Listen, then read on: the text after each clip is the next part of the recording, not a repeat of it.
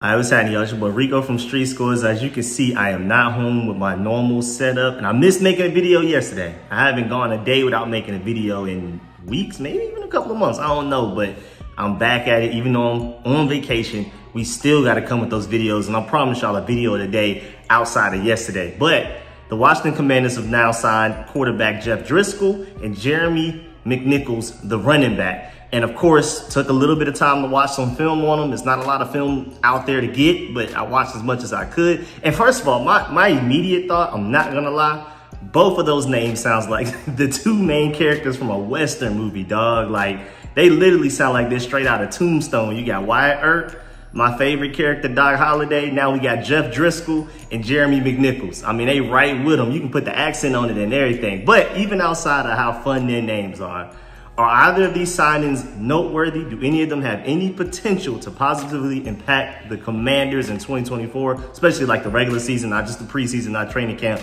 but do any of these guys have any potential to bring us anything positive in the regular season?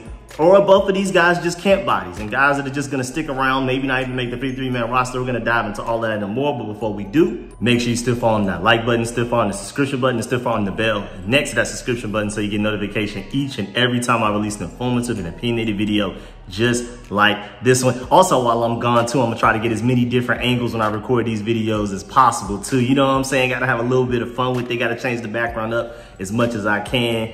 Try to different rooms, different areas, stuff like that. But yeah, man, make sure you stay tuned because I'm coming to y'all with so much content, even though I'm not home. The only thing with me not being home, I can't do film sessions, but everything outside of that, we can still get to those. So make sure you stay tuned. Without further ado, let's go ahead and get to this video right now. Let's get it. Adam.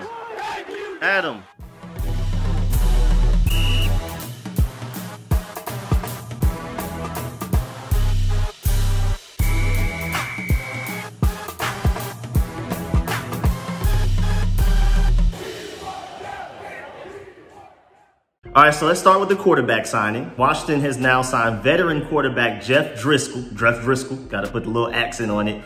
30 years old, was a 6th round pick by the San Francisco 49ers in 2016 before Adam Peters got there. Let's note that. And then he's also played for 7 teams over the span of his career so far. He started 12 games so far in his career, and his stats are not good. Let's go ahead and get that out the way. The stats are not good at all. But Adam Peters did say that he wanted 4 quarterbacks on roster. He literally said it like way back when. The exact quote is, quote, "I hate to sound like a broken record here, but we're gonna do whatever we think is best for the team." So whether that's any of those different options, I mean, we have 2 quarterbacks on the roster right now with Jake Fromm and Marcus Mariota. So you wanna go to camp with 4. So we're gonna add 2 more one way or another. So however that happens, that's what we're gonna do. So now we have our 3rd guy. Of course, the 4th guy is gonna come in the draft. By far the most likely number 2 overall, but we'll see what happens there. But now we have 3 of the 4 quarterbacks that they want to go into training camp with. Again, Marcus Mariota, Jake Fromm.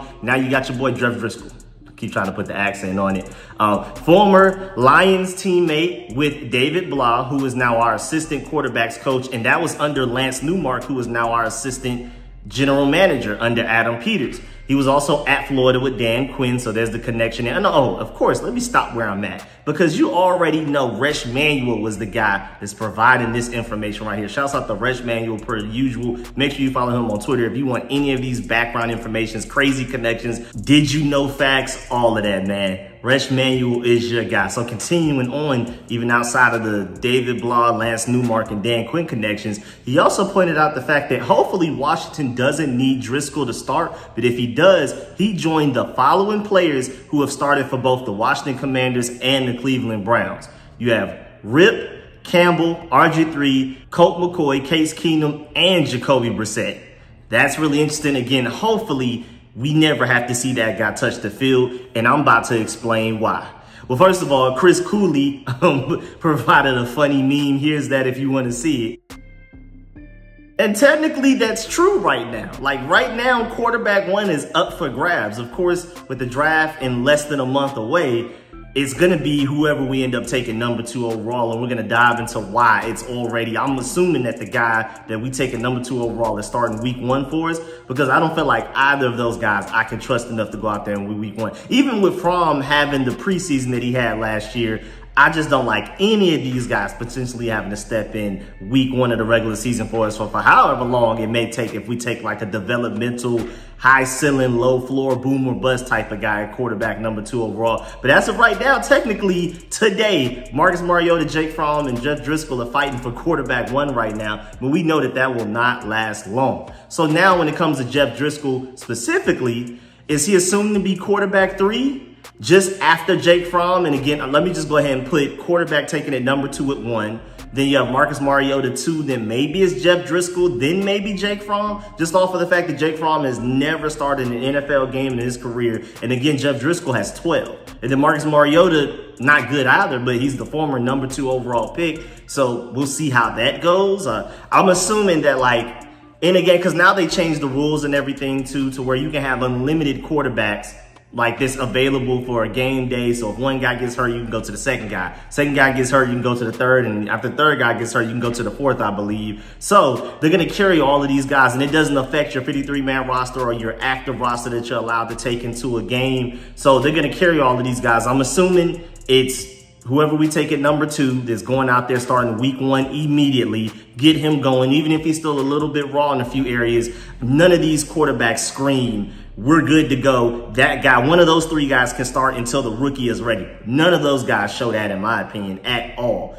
But we'll see how this goes as far as the whole situation with this quarterback group. But again, assuming like week 1, we get a guy that's ready to start week 1. I think Marcus Mariota is your direct backup. But again, at the end of the day, it doesn't really matter because we can carry all 4 guys. It's not like a couple of years ago and pretty much all throughout NFL history before then that you had your 1 quarterback, maybe you take 2, and then it's highly unlikely, but maybe you keep 3. Now we can have unlimited, so it's kind of like, why not have 4 going into game days? But we'll see how that goes. Again, as of right now, I have number 2 pick, Marcus Mariota, Jeff Driskel, and then Jake Fromm at the very bottom, me personally. But again, like I just said, none of these quarterbacks scream dependable starter that can play until rookie quarterback is ready. So this signing, nor this overall quarterback room that we currently have between those 3 guys that's already here, give you the freedom to draft a super developmental type of guy, a super project type of guy. But that's only if, you only feel that way if you think that the Commanders are going to try to be competitive in year 1 of this rebuild, AKA recalibration. Because just let me know, man. Do we not care about winning games in 2024? I highly doubt that they sacrifice future success for immediate winning, for immediate gain.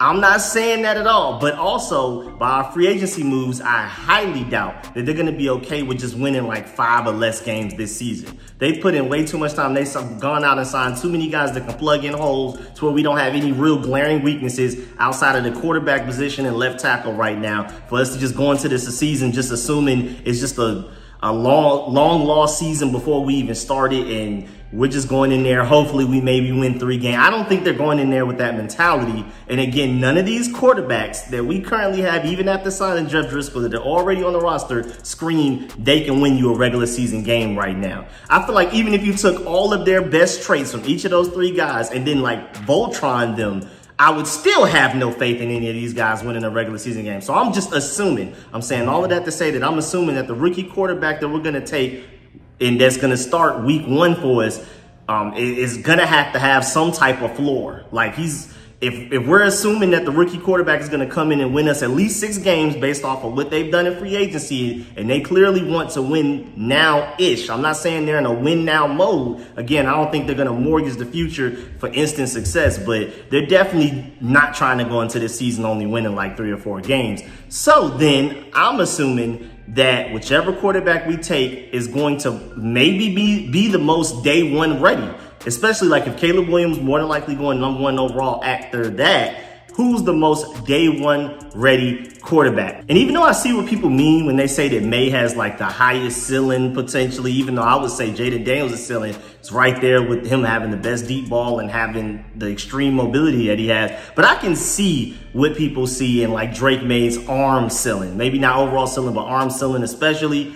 But I would also add that he has a higher floor than what people give him credit for, especially with his experience changing protections at the line of scrimmage, going through progressions, like all of the quarterback nuance things like that. But At the end of the day, Jayden Daniels is still easily the more day one ready quarterback, point blank period. Definitely over a Drake Maye, I feel like, easily.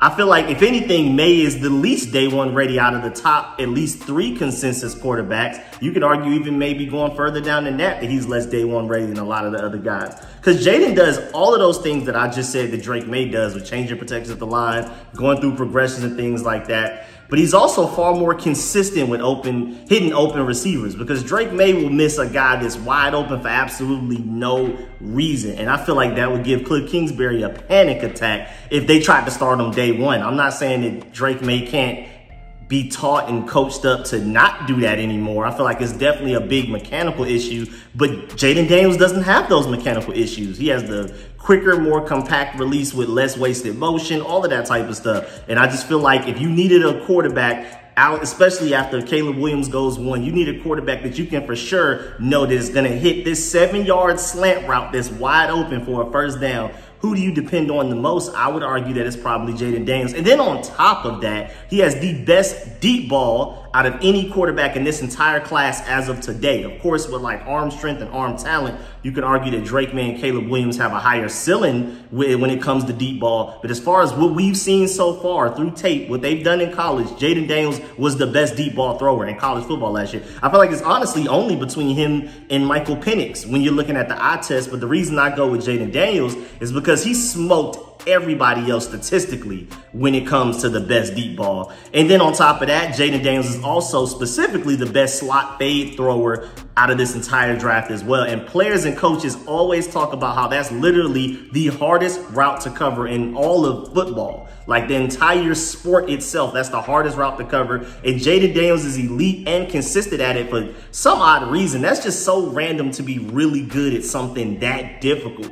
I feel like if he can become that great at something that difficult, that also shows his work ethic to where whatever else you need him to get better at, he can take the time and put in the work effort, the extra study time in the film booth, the extra throws after practice, even outside of like the allotted practice time and things. He's gonna do whatever it takes to make sure he improves just off of that. But even if he doesn't, again, he's elite and consistent at some of the most difficult things to be elite and consistent at, most notably that slot fade throw. I mean, it's ridiculous. That takes incredible touch. And of course, mobility is also a floor raiser as well. When we're talking about Jayden Daniels' floor, it's something that a young quarterback can always use to, at the very least, even if they don't win games, to keep games close and interesting while they're still learning how to be a nuanced quarterback, to gain all of the mental stuff, accuracy, going through progressions and things like that. And Jayden has the best legs in this draft easily. Now, you could argue as of today, he's not the most mobile in the pocket,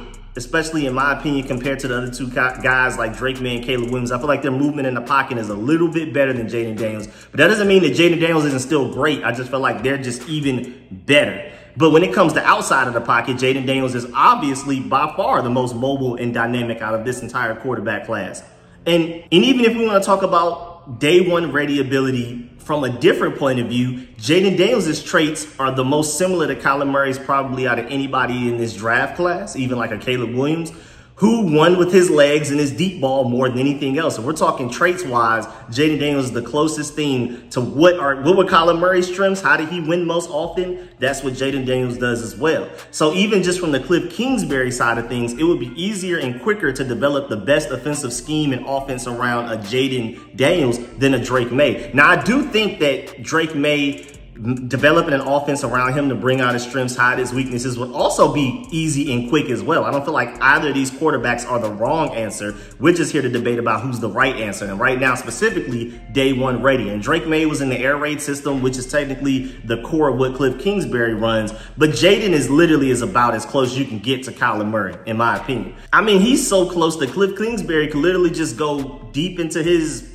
storage closet somewhere, go into his old playbooks, dust off the Kyler Murray one, and we can just go ahead and work from there. Maybe add a little tweaks here and there if you want to, but he can literally pick up the Kyler Murray playbook with his name all over it and everything, and we can work just from that alone. Also, like I broke down in another video in greater detail, I feel like the fact that Jayden Daniels had elite and fast receivers, if anything, actually helps his evaluation. Because I can see the argument that, yeah, like the tight window throws, like when he gets to the NFL, people aren't going to be as open and things like that. There's going to be better coverage. But first of all, he's a great tight window thrower, even with the great receivers that he had. Because, again, another debate that always comes up, the point that I always bring up is that, yeah, he had great receivers, but he was also going against better defenses. So Drake May had the worst offense around him, but he also wasn't going against Alabama and Ole Miss and these great defenses in the SEC and things like that. I feel like at the end of the day, it technically almost cancels out. But at the end of the day, Jayden Daniels did have more time in the pocket than a Drake May, but at the same time, Jayden Daniels had to deal with the Alabama defense, who even Logan Paulson himself said that Alabama's defense schematically is harder to read and adjust to,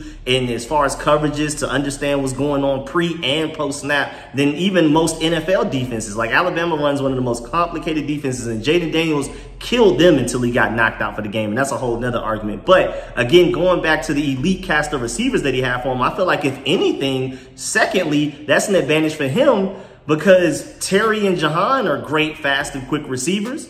And young quarterbacks usually struggle with timing and ball placement with throwing to fast receivers at the NFL level, because it's completely different. Like, you need to throw it harder, you need to throw it faster, you need to throw it further ahead. Like, if they're running a slant or something like that, to maximize yak yardage and things like that, or to be able to just hit a receiver deep down the field in stride, like way, way down the field and things like that.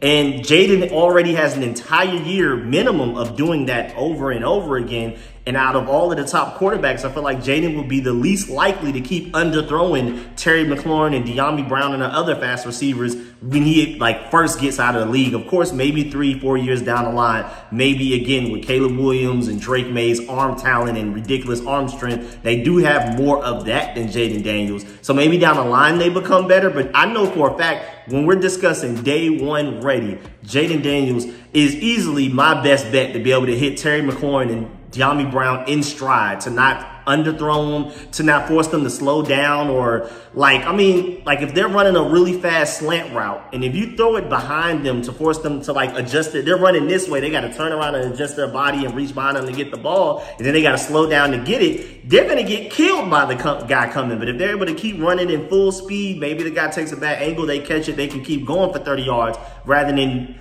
basically getting completely just obliterated from behind, straight through their back, and now it looks like a hospital ball almost. So Jayden Daniels already has a load of experience throwing to NFL receivers. I know a lot of people say that the fact that Jayden Daniels had NFL receivers, they feel like it hurts his evaluation. I feel like if anything, it helps it, because when they go to the NFL, they're going to throw to receivers that are NFL receivers. They're going to throw to receivers that are really fast, that can get open, that they need you to place the ball in a specific way that maximizes their yak yardage. And Jayden Daniels has the most experience of doing that out of probably any of the other quarterbacks in this entire class, but especially over a guy like Drake May. Again, we're going through this whole scenario assuming Caleb Williams goes #1 overall. Who's the most day one ready based on the way that this quarterback room looks?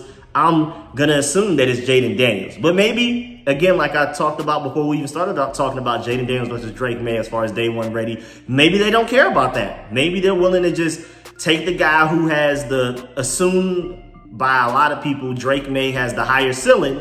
Maybe they're willing to just wait that out. Maybe it takes 2, 3, 4 years for him to get it, but maybe they prefer to do that rather than to try to win immediately. We'll see. Now, moving on, the Commanders also announced that they signed running back Jeremy McNichols. Yes, sir. With the 49ers off and on last season. And this is coming straight from Scott Jennings of Hogs Haven, so shouts out to him, because I'm going to read a lot of what he said about him, just to do a quick rundown, because I completely agree. I mean, I feel like he just summed it up perfectly, so we're just going to go with what my dog Scott Jennings said over there, so make sure you shout out him. The Washington Commanders' new front office continues to run a tight ship during general manager Adam Peters' first offseason with the team. Most of the news of signings has come directly from the team. No leaks, no nothing. They are not playing. Most of the news has come directly from the team, and today's signing of running back Jeremy McNichols continues that trend. This is not a high-profile signing, and McNichols is definitely not guaranteed to make the team. Let's just go ahead and get that out the way. But again, I do want to emphasize the fact that this did not get leaked in any way from a reporter or anybody close to the Commanders or nothing.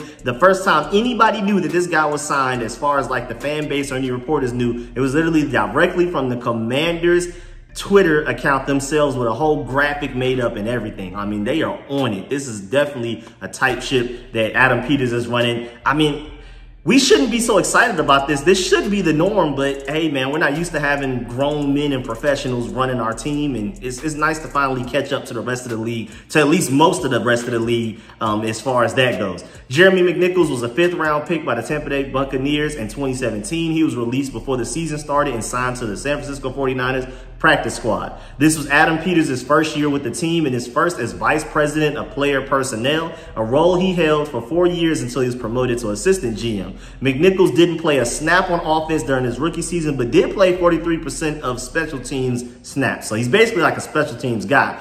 McNichols was waived by the 49ers the following year. They spent some time on the practice squads or rosters of 5 other teams over the next 3 seasons. So he was bouncing around, just kind of just signed here, waived there, signed here, waived there, things like that. He would end up returning to the Titans, who had signed him from the Broncos practice squad back in 2018. And then he earned a roster spot with it. When he spun back on the Titans, he finally made the most of it.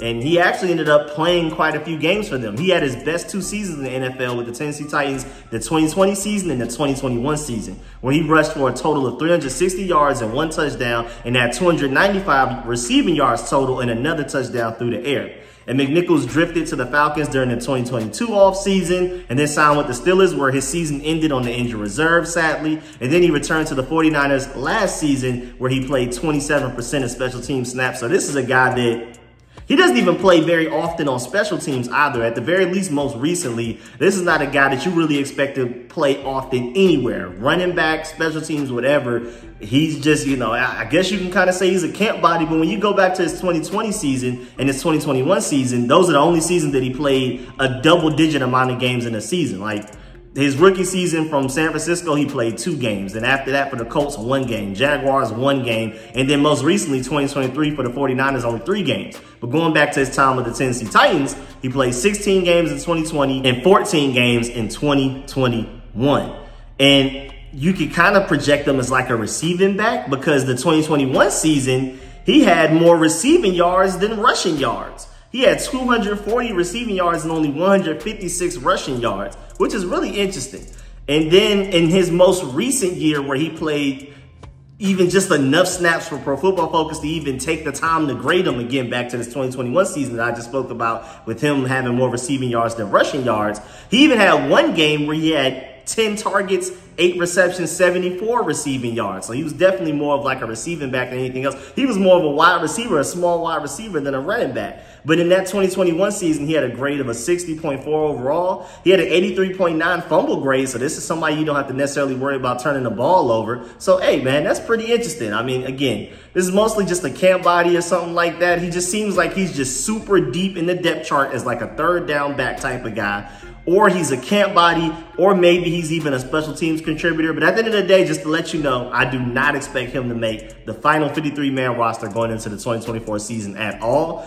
So technically, neither of these signings that we've discussed today are any big news at all, but they do matter. First of all, you never know if something just clicks all of a sudden from one of these guys. You never know. And even with that being highly unlikely, there's still the fact that with all of this depth that we're signing in free agency, it allows us, first of all, we're just trying to get to a 90-man roster that we're allowed to have in the offseason before we got to cut it down to 53 before the regular season. But this helps us not be desperate to take any particular position group in the draft other than franchise quarterback number 2 overall and left tackle as soon as possible after that. After that, we're free to basically take best player available at that point. So, yeah, of course, none of these signings today were exciting, but they're also not pointless. I want to emphasize that. Yeah, man, that's the end of this video. Please get in the comment section. Let me know how you feel about everything discussed in this video. Please stiff arm that like button, stiff arm the subscription button, stiff arm the bell next to that subscription button so you get notification each and every time I release an informative and opinionated video just like this one. Again, not home right now, but I'm still coming to y'all with daily videos outside of yesterday. So stay tuned because I'm going to keep y'all updated on a few more things. Like we have some top 30 visits coming in. I got to get y'all updated on some guys that the Commanders seem to be very interested in. Again, I'm still working on my cap space update, but we keep signing more people. So I'm like, is it time? Is it time to go ahead and do the cap space update? Next thing you know, we signed 2 guys in the same day. Even though none of these guys are going to be heavy cap hits, I still want to be as accurate as possible. But I may just go ahead and knock that video out and then we'll just move on from there. But you never know, because I feel like as soon as I do the cap space update video and give y'all where we rank in the NFL, how much money we have left to spend, and some free agents that we can still target with all of the money that we have, I feel like the very next morning we're gonna sign Justin Simmons, and which I hope happens. If I gotta go ahead and knock out this cap space video to jinx myself to force us to sign Justin Simmons, then so be it. I'm about to go ahead and get that cap space video done tomorrow if that's the case. But yeah, man, make sure y'all let me know in the comment section how you feel about these signings. Are you as low on these signings as I am, where I feel like literally the only reason Jeff Driskel is going to make the roster is because of the new NFL rule where you can have pretty much as many backup quarterbacks as you want to have. And then I highly doubt that Jeremy McNichols makes the roster, even though I love both of their names sounding like two characters from Tombstone, but I doubt any of these guys are going to make the roster. So let me know how you feel about, well, Jeremy McNichols. Again, Jeff Driskel's going to make it just by default because it's kind of like, why not? But let me know how you feel about everything discussed in this video. Let me know how you feel about these signings. I'm going to catch y'all later. Appreciate y'all. I'm out.